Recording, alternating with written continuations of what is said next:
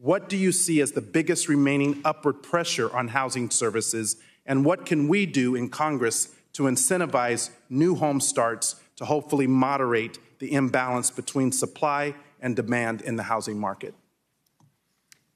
I think you're talking about largely longer run factors here, and I think there has been for some time a shortage of housing.